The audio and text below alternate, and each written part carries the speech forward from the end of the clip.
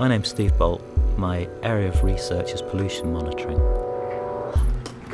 The trouble with studying pollution is that it's constantly changing. While we can get some idea of the quality of water by studying samples in the lab, what we really need is a high-resolution picture of what's going on in the environment. To overcome this, we incorporated our NERC-funded research into a spin-out company to design data loggers specifically for environmental use. The novelty of the instruments that we developed was that they were completely waterproof and much more intelligent than other data loggers.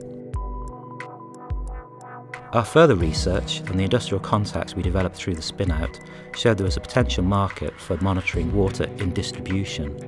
At this point, we raised finance and repackaged the logger into application-specific instruments, which we patented and trademarked as the clams. This one here is the chloroclam, it measures chlorine concentration, and this one here it's the hydroclam, it measures turbidity. Once the instruments were developed, our company, Salamander, granted a global license for the products to Siemens, which helped to make us a tremendous success. All the major water companies use the products. For example, Severn Trent, which supplies 8 million people, have made extensive use of the hydroclam to limit disruptions to customer supply and to minimise expense in mains cleaning. The improved efficiency has reduced the cost of providing water to our homes.